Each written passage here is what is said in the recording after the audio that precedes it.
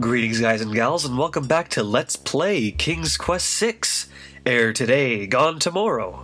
In the last episode, the Winged Ones gave us a task to navigate these maze-like catacombs and rescue their daughter, Lady Celeste. And what we want to do right off the bat is actually go north here. Going left will just bring you in a circle that has no end, it's just an endless area.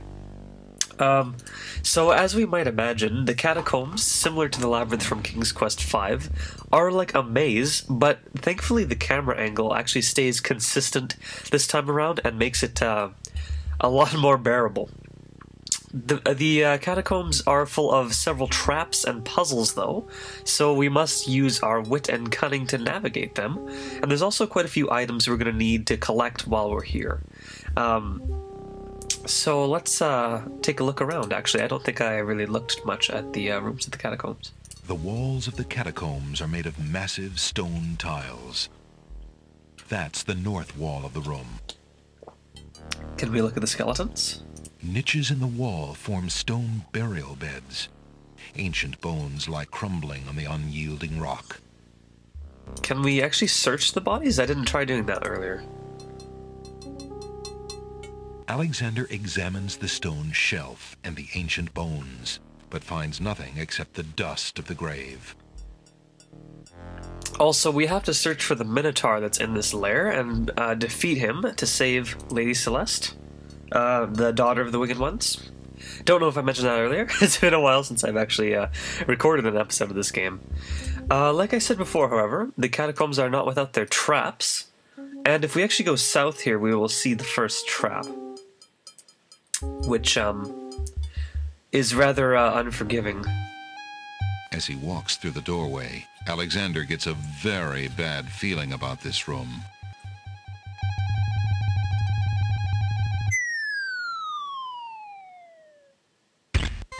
And you can die. Yeah, the catacombs are not a walk in the park without any danger. Next. Don't just wonder, Alexander. Let your conscience be your guide. Also, notice that the word guide here is capitalized. That is actually sort of a hint. If you look in your guidebook that came with the game, they actually give you a map of the catacombs and a clue that you're going to need later on. So I already have my map ready with me, so I won't really have to worry about that. And we have a bunch of skeletons in this room. The walls of the catacombs are made of massive stone tiles. That's the north wall of the room. And what's with these skeletons down here? The remains of several unfortunate souls haunt the room. These bones seem more recent than the ancient catacomb bones that Alexander has seen so far. Perhaps they were victims of the Minotaur, or perhaps they died while wandering lost in the maze. 3 of the skeletons are completely intact. That's right. We are not the first ones to come in here and attempt to defeat the Minotaur. Hopefully we will be more fortunate than these fellows were, however. It does look like a lone skull is on the floor, though. A lone skull lies on the ground among the skeletons. Where the skull came from is a mystery, since the other remains seem to have their skulls intact. Well, if we remember before, a skull was one of the ingredients we needed for one of the spells. Alexander picks up the skull. So we will take that with us. And that's one of the several items we're going to need while we're here in the catacombs. And let's continue to go back here. And we're going to actually see our first puzzle pretty quickly. And similar to the Cliffs of Logic, well, actually, there's only really one puzzle in here that requires the guidebook, and it's the one that we're just about to head to. And it should be straight to the left of here, I believe.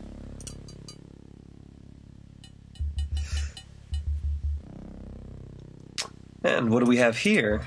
Alexander is standing in a room with a tiled floor. Except for the tiles directly in front of the doors, each tile bears an engraving. Alexander has the feeling that the unique floor isn't merely decorative. Seems we have found ourselves a tile puzzle. Kind of a staple among several tombs and burial grounds and the like. Let's see what we have here. It looks like there's a bunch of different pictures on the ground. And if I am not mistaken, these animals are all predators except for the rat. Alexander can see nothing to do with the tiles. Oops, I clicked this and I'm done. So this is clearly the solution. Alexander feels the tile he's standing on shift beneath his feet. Uh-oh! We get the Graham scream again. I just figured I'd like to show that off. And of course I'm thinking of the wrong tile puzzle. Next. Let's see here.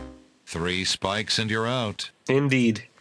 This is the puzzle that requires the use of the guidebook, because if you read about the Isle of the Sacred Mountain, it tells you that there was an engraving at the beginning of the catacombs that said a small poem, which is a clue to solve this puzzle. It said, I'll put it on the screen for you so you can see, 3 roses laid upon the bower, a scythe for thee who cuts the flower, or for he who cuts the flower, a crown, a dove, most noble race, thy bones make sacred this dread place. So we have to follow the little poem.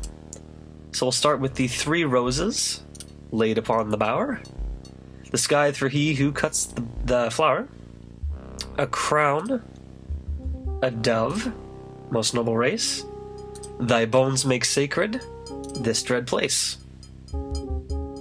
There we go, puzzle solved. And let's see where we are now. I believe if we go to the left here, we can see something interesting.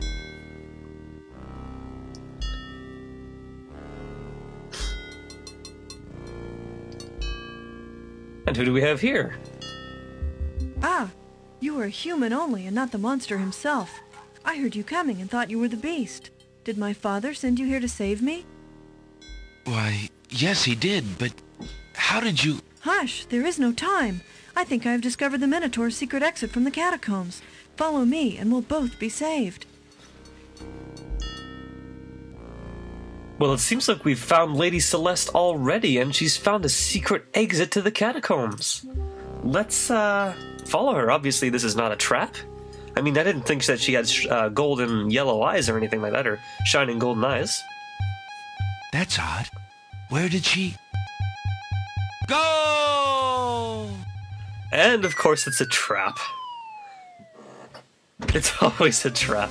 Boy, that's our 3rd death in this catacomb so far, I think. Oh. I knew that was a death, however. I just wanted to show it off. Don't just wonder, Alexander. And we get the same message from before. I believe her dialogue will get different if you continue to exit and re-enter the room. So might show that off.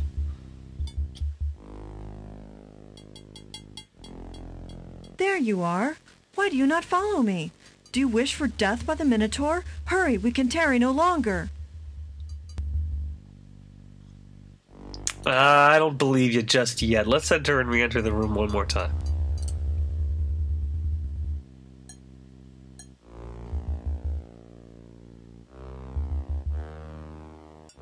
So, here you still are. You are a coward and a fool. I leave you to your fate. Yeah, and of course it's Shamir trying to get us killed again. It's not Celeste right away. Of course, it would be just too easy if we had found her already. Speaking of finding things, however, it looks like there's something on the wall in this room. An old wooden shield hangs on the wall. Indeed it does. Can we take it with us? That could be useful. Alexander takes the shield from the wall. A wooden shield could serve protection against some threats. Maybe even that stone archer we saw on the Isle of the Beast that we actually couldn't get by. That may serve as a protection Alexander against hears it. the distant sounds of a wild animal somewhere in the maze of rooms. Ooh. Something is near, apparently. Perhaps it's the Minotaur. I don't know. I'll have to continue and find out. Let's go to the west here. And if we go 2 screens west, we will find another important room.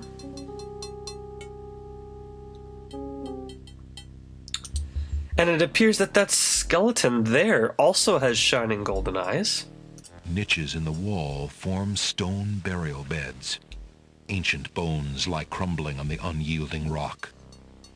Alexander notices that this skeleton has old coins over its eyes. It doesn't seem to be Shamir this time, though. It just has coins over the eyes. Alexander finds 2 coins on the skeleton's eyes. He takes the old coins. Actually, it turns out that, I believe in real life, several old rituals or cultures or whatever actually would put coins over the eyes of their dead to serve as payment for Charon, the ferryman who would take you to the underworld. So that's actually based off a true practice, I believe, if I'm not mistaken. And we want to save here because we have another puzzle for us in the next room.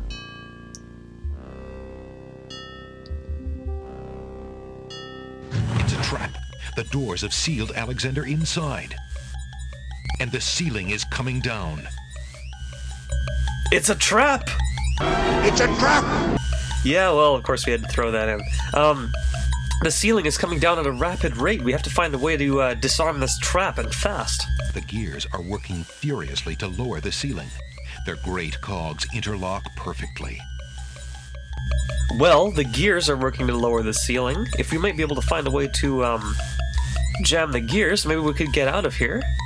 And I believe in several old Indiana Jones movies, I think it was the second, or not the second, I forget which one, but I think in one of them, Indiana Jones actually, what's the word I'm looking for? Disarmed a trap like this by throwing a skull into the works. Let's see if we can do that. Desperate to stop the crushing ceiling, Alexander throws a skull into the grinding gears.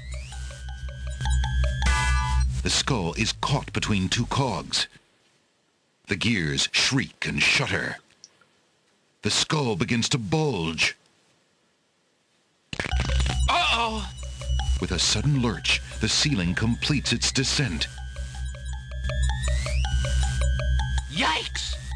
and presses Alexander into the floor like a bug under a heel. That skull wasn't strong enough to endure the pressure, and neither is Alexander's. And yet another death.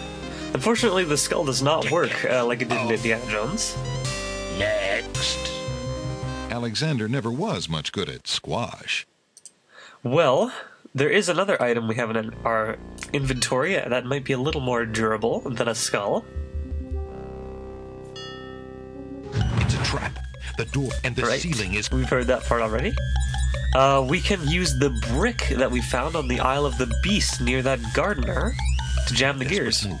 Alexander throws a brick into the grinding gears. There we go. The brick is caught between 2 cogs. The gears shriek and shudder. The mechanism grinds to a halt. The ceiling is stuck. The trap is sprung. And we've completed another one of the traps in the catacombs. Can we actually look at these designs? Alexander is standing in a trap room with a... Oh, I thought it would give us a unique message if we looked at the decor on the border, similar to how in King's Quest, or not King's Quest, sorry, in Space Quest 4, they say you can't actually see that. So faint as to seem born of his fired imagination rather than of any living creature. Well, it seems we're hearing more sounds. I think I'm talking over this stuff happening. I'm sorry. I'll check the recording and see if you can hear more easily. We want to go north from here. I believe we have everything we need for this part of the catacombs, because we're actually about to head to a second floor of the catacombs. I'm going to save here just in case, but I'm pretty sure we have everything we need.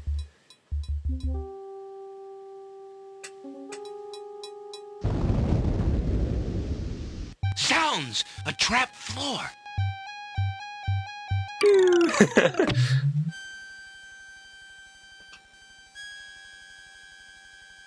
Alexander seems to have fallen to a lower level of the catacombs. Wherever he is, the place sure is dark. Alexander can't even see his hand in front of his face.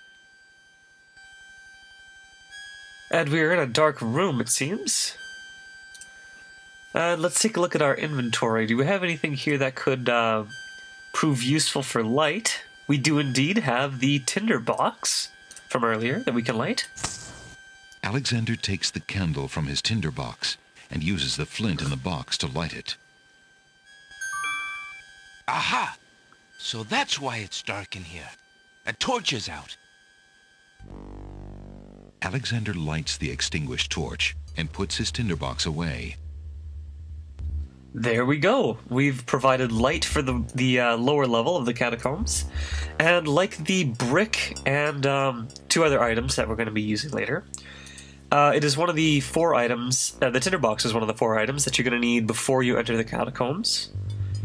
And, but of course, like I mentioned earlier, you'll be notified if you don't have everything you need to complete the catacombs before you go in. So, let's see here. We have a ways to go still. Somewhere, far off into the catacombs, the sounds of hooves faintly echo. The sounds of hooves faintly echo. Yeah, we're probably closer to the Minotaur now that we're further into the catacombs, I would assume.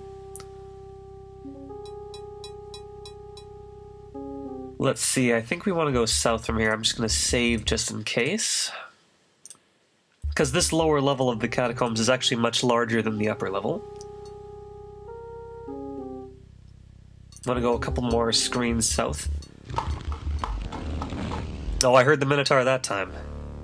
He's definitely closer, I think.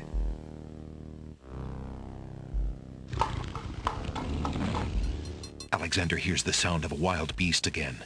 This time, so loud that the creature itself seems to be in the same room with him. The noises are coming from the other side of the east wall. There are noises coming from the other side of the east wall? Well, we have an item that can let us look through walls. A hole in the wall that we picked up on the Isle of Wonder. So maybe we can see what's going on over there. Alexander puts the hole in the wall on the east wall. The hole in the wall trembles slightly with dread at the clammy feeling of the stones. Can we take a look what's going on? Alexander peers through the hole in the wall and sees just another room in the catacombs.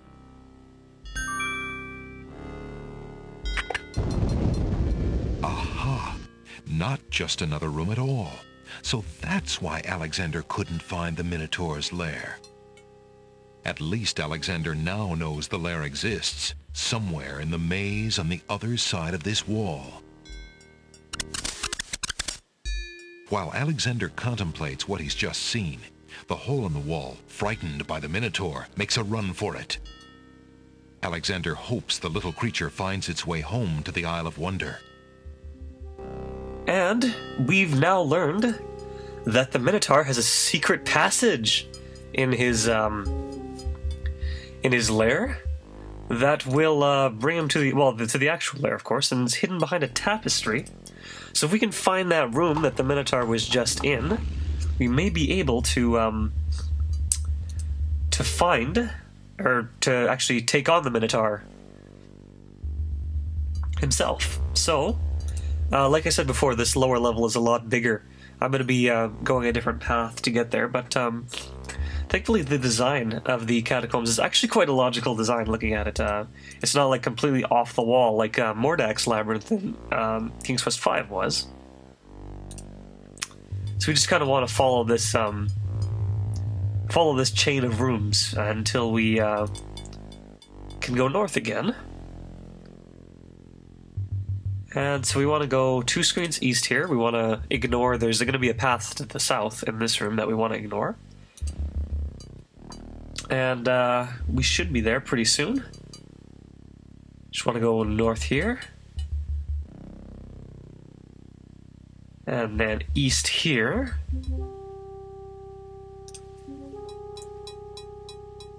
And then we just want to keep going north from this point on, and we should find the room with the tapestry that we just saw the Minotaur in. Here we are. There's the tapestry on the wall. A very beautiful, very dusty tapestry hangs on the wall. I believe if you didn't actually see the Minotaur enter the, or use the button behind this thing, you couldn't actually use it. This tapestry looks familiar. Now let's see. I don't feel anything. Aha! A hidden latch. Unlatch Alexander latch. triggers the little latch. A secret door rolls open. There we go. Excuse me. And if I'm not mistaken, the Minotaur is likely on the other side, or through this secret passage. So it's probably a good idea to save before we go in. No! I beg of you! Please don't hurt me! Your struggles are useless. It's the Minotaur, and he's struggling with a Winged One's girl. She must be Lady Celeste. And we have found the Minotaur! And apparently he's been taking acting lessons from Sir Greywolf from the last game, as the voices sound quite similar. Can we approach this bully? Excuse me. I demand the release of that maiden this instant, you fiend. Lady Celeste looks wildly around the room for the source of the strange voice, and spots Alexander. You there! Human! Help me! Help! Who dares enter my lair? I ask you to release your captive or suffer the consequences. Never. You die, human. As the Minotaur advances in attack, Alexander slowly backs away. Until he can back away no more. Now where to, little man?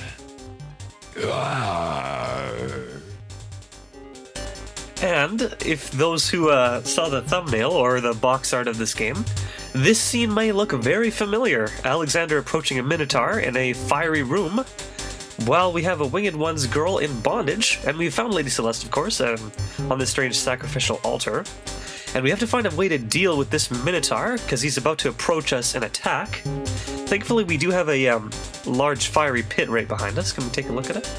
A pit has caved in the floor in one corner of the Minotaur's lair. Flames rise from the pit as though from the throat of a dragon trapped in the earth. The fire makes the lair unbearably hot. Indeed. Thankfully, the setup here isn't too difficult. We just have to find a way to trick the Minotaur into avoiding us or charging into the flaming pit. And due to the fact that a Minotaur is very similar to a bull, it's kind of like a bull-man hybrid, they probably have a version to the color red, similar to how bullfighters will often use red capes to attract the attention of a bull. So let's use that. Alexander. Look here, you bully. Nice, bright red. Red. Now you die.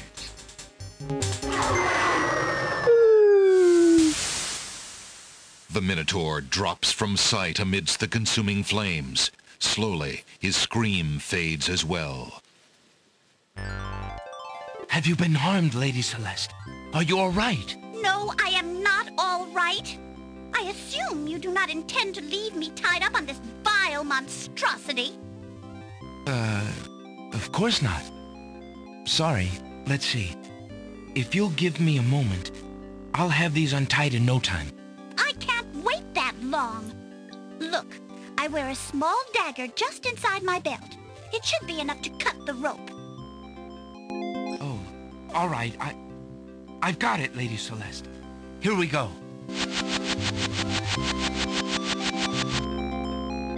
Thank you. You may keep the dagger as a gift for saving my life. That's very generous. Forget it. Do you mind if we just get out of here now? Unfortunately, she doesn't seem to be very thankful that we saved her. But it seems like most of the Winged Ones are jerks anyway, so I guess it makes sense. The Winged One's guards, bored with the pointless waiting, are startled by the sound of rock moving against rock. Oh, that crow there has golden eyes. Lady Celeste, bide thee well. I'm quite well, thanks to the bravery of a mere human. So much for your superior intellect. Yes, milady. Now bring him along. I'm going home. Yeah, there goes Shamir, yeah. And the dialogue box for those guys still I doesn't see seem to be you working. have proven yourself the hero of the prophecy. Well, I am expected to thank you for saving my daughter's life, so I thank you. I am obliged to thank you for the restoration of our sacred catacombs. It means much to our people. We have already begun the process of clearing the deadly traps from its rooms. It is also my duty to grant you a visit with the Oracle, so this I do. I will grant you the freedom to leave here unharmed, despite my orders to the contrary from the Crown. But there, my obligations to you end. I have no love for Alhazred, but he is my liege, and if Princess Cassima trusts him and wishes to wed him, my guards will take you to the Oracle now. When your time with her is through, I want you to leave the city of the Winged Ones and never return. I don't know who you are or what you want here, but I will not disobey my crown further. I thank you, Lord Azure. I will respect your wishes. And we are going to find the Oracle who lives in the Isle of the Sacred Mountain. Hail to thee, great oracle. Lord Azure sends you this wingless mail. It appears that he solved the cliffs of logic and... defeated the Minotaur in his lair. So I have seen. So this is the one that haunts my pool of late. Welcome, young seeker. What knowledge do you desire? Princess Cassima, whatever you can tell me, great oracle. Ah, of course, the princess. That explains my images. Let us see what we can see.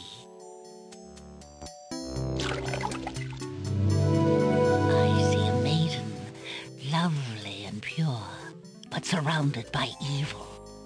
She is a rose set amidst bitter thorns. It is her fate to be the pawn of dark powers, and yours to try to redeem her. How? How do I redeem her? Fate is not like the cut of a blade, young one, but rather like the myriad of paths formed when a hammer cracks ice. I will tell you what I can, but what will actually come to pass is up to you. I see that any attempt to reach the girl will force you into battle, a struggle against a dark force. If you lose, your life will be forfeit. Who must I fight? A great darkness surrounds your adversary, preventing me from seeing clearly. I can only make out the shape of a black cloak. But before this final struggle, I see an infiltration, a dangerous game of hide-and-seek in corridors filled with enemies. The risks are high, but it is the only way to reach the one you seek. There is more than one way into this place. Your choice will dictate much. What else do you see, mighty oracle?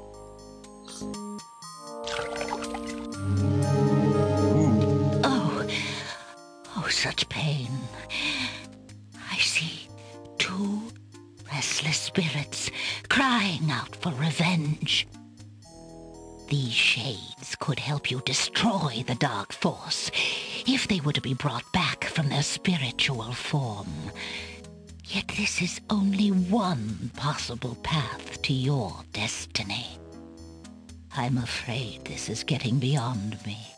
I know very little about the afterlife. I can only advise getting counsel from the druids. Be warned. The druids are reclusive and dangerous. They might aid you, or they might destroy you. Like their island, the druid's nature is hidden in the mists. There is nothing more I can do for you, except to give you this. It is water from the sacred pool.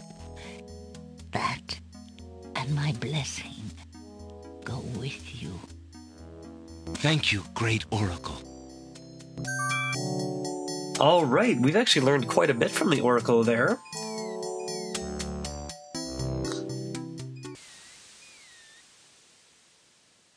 We have learned, I'm going to save now that we've completed the Catacombs. Actually, no, I'll save with my normal save now. Actually, I'll save my fixed save. I can't decide, I'm so indecisive today. She has told us that we have a choice to make. We can save 2 restless spirits, or we can enter through the castle, and whatever we do will make us face a dark force, which apparently is shrouded in a black cloak. So that's all we know about our villain so far. But we'll have to learn more about the mysterious villain and see if we can actually visit these druids next time on Let's Play King's Quest VI. Air today, gone tomorrow. So I'll see you then.